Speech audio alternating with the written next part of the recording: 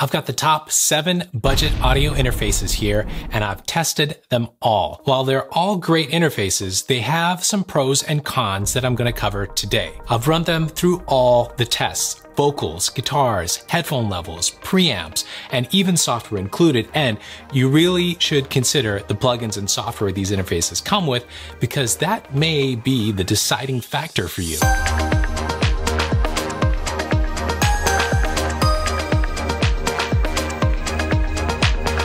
You'll find links to get more info and purchase any of these audio interfaces in the video description. If you want to hear how these interfaces sound, I've recorded vocals and guitar samples. You'll find them at the end of this video. If you're new to my channel, consider subscribing for more music production tips, gear reviews, and some inspiration. And if you have a question, leave it in the comments below. Now let's go over the similarities first, so I don't have to get into that later. You can buy all of these audio interfaces for around $100, except for one of them, which is under $60. All of these are 2-channel interfaces, meaning you have 2 inputs for external recording. They all have one set of outputs, which will go to your studio speakers.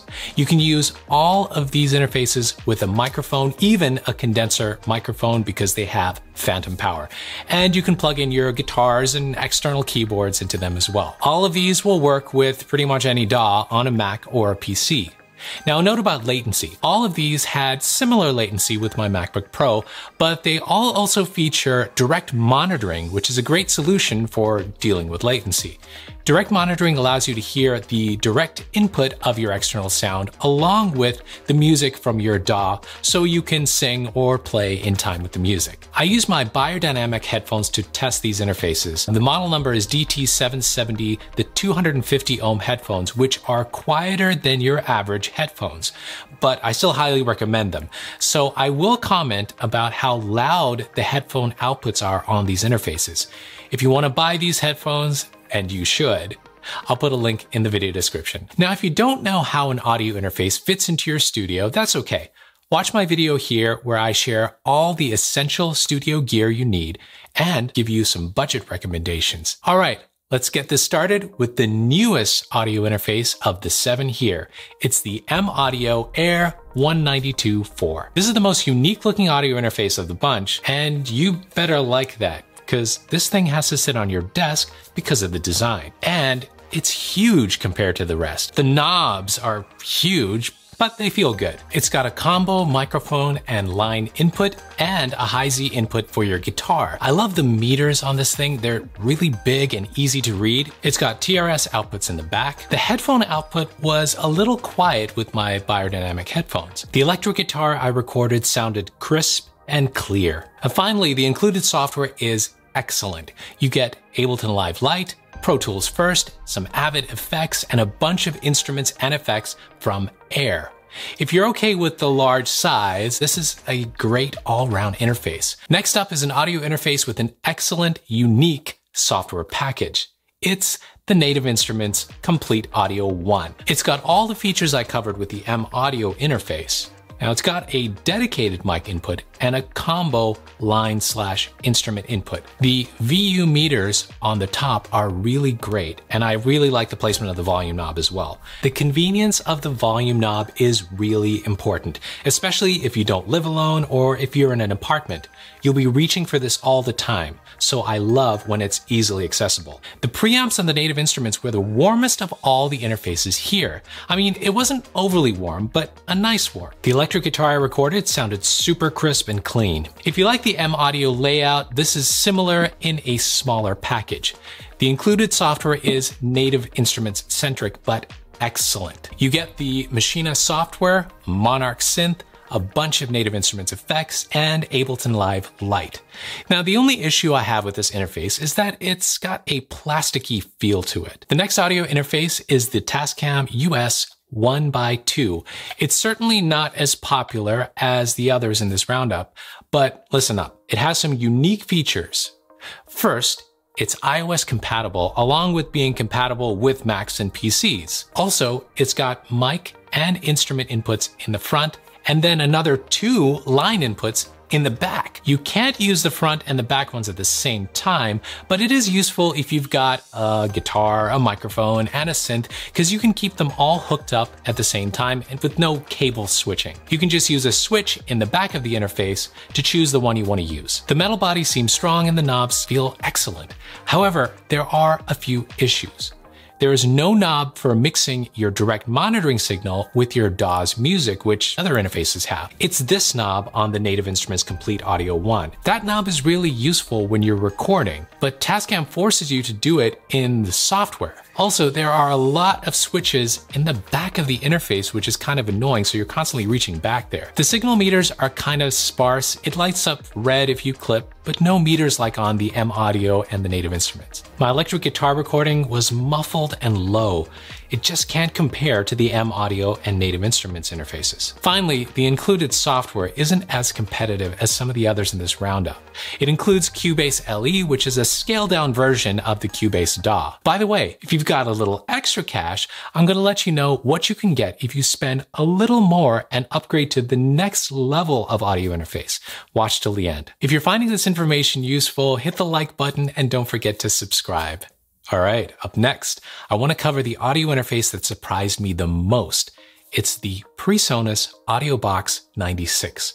The reason it surprised me is because it looks and feels dated. But check this out. It has two microphone inputs that combo as an instrument input as well. When I recorded through the mic, it sounded really good. Nice and flat, which is great. This is also the only audio interface in this lineup that has MIDI ins and outs, which is great if you have an old keyboard without a USB connection. The headphone output was a little quiet on my biodynamic headphones. The headphone jack is on the back of the interface, which is not optimal. The included software is excellent. You get the Studio One DAW and the Studio Magic package, which includes lots of great stuff, like effects from Brainworks and Output, and even Arturia Analog Lab Lite. The only things I didn't care for are the clipping light, which is not as nice as the meters on the other interfaces. Now the knobs. These are the worst knobs among all of these in my opinion. They feel scratchy to the touch, and the knob placement is really odd. You'll see that the first knob in the row actually controls the second input. Why, Presonus, why? But otherwise, it's one of my favorite packages in the roundup. All right, let's get to the cheapest audio interface in this roundup. It's the Behringer UMC22. You can currently find this for under 60 bucks, even though it retails for 100. It has a combo mic line input and one instrument input. It's got a signal and clipping indicator like the Presonus, but not as nice as the meters on the Native Instruments and M Audio interfaces. The mic recording sounded okay, but just a little closed and tinny to me. Totally fine, but my least favorite. The guitar recording was the quietest at full gain. My electric guitar sounded okay, but nowhere near the M Audio, Native Instruments, and Presonus recordings. Also, this audio interface can only record up to 48 kilohertz, which is fine for most, but others may want the option to record higher quality. I mean, a few of the audio interfaces in this roundup go up to 192 kilohertz. The Behringer includes traction waveform DAW, which is a really nice DAW, and you get a few free effects and instruments from Behringer. Not my favorite audio interface, but works just fine, and you can't beat the price. Okay, before we get to the last two, I got a little advice. I love doing these budget videos because so many of you are just starting out with music production, and I've reviewed the best budget MIDI controller keyboards. Check it out in a video here. All right, no interface comparison would be complete without Focusrite. These are the best-selling budget audio interfaces on the market, and for good reason. The Scarlett Solo has a mic input and an instrument input in a metal body and a sleek design. Focusrite just recently updated the design of their Scarlett interfaces. Many people love the halo meters, but I do prefer the other type. The preamps sound great, and the new Air feature gives you the sound of Focusrite's more expensive interfaces. This company has a great reputation, and the software doesn't disappoint either. You get Ableton Live Lite, Pro Tools First, and the Focusrite Collective, which gives you frequent access to free plugins from different companies. It's really nice, but you may get a few more instrument plugins right off the bat with interfaces like the Native Instruments one. My only issue with the Focusrite interface is the knob placement. I tend to hit my fingers against the headphone knob every time I reach for the volume.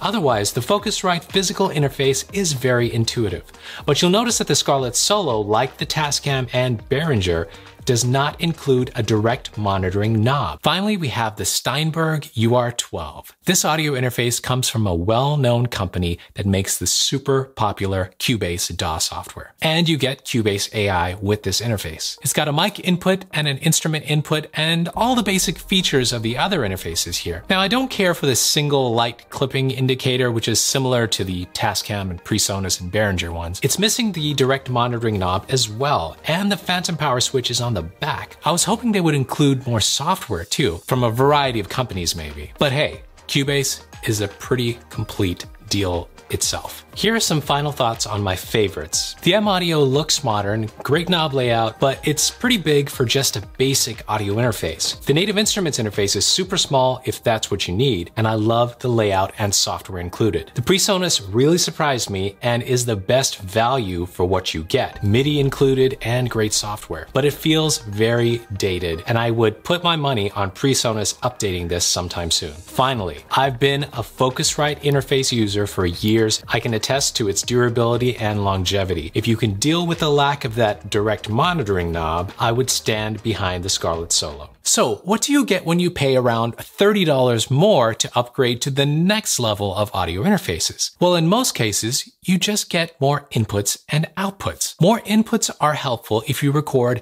multiple instruments at a time or if you have a band. I also find them useful if, like me, you've got a bunch of hardware synths and you don't want to keep unplugging and plugging back in your different devices. More outputs is useful if you have multiple studio speakers, or if you want to route the audio to other external equipment. Maybe it'll be right for you when you decide to upgrade your studio. I hope you found this information useful. You'll find links to purchase any one of these audio interfaces in the video description below. If you have any questions, leave them in the comments.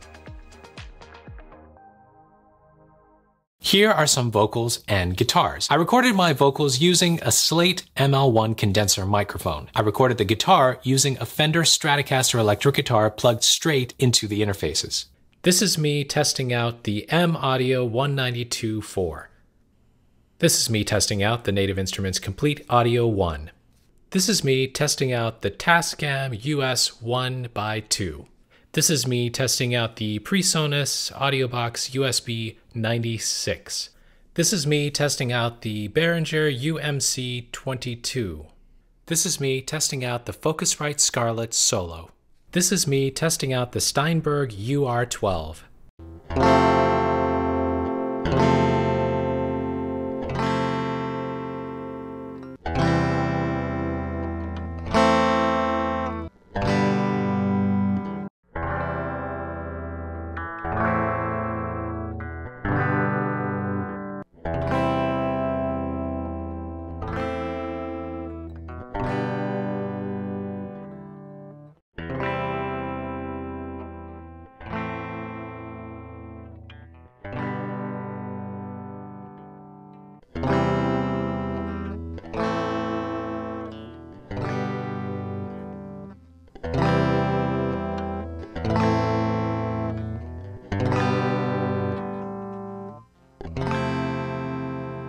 Keep making the music you love, and hey, check out one of these videos next.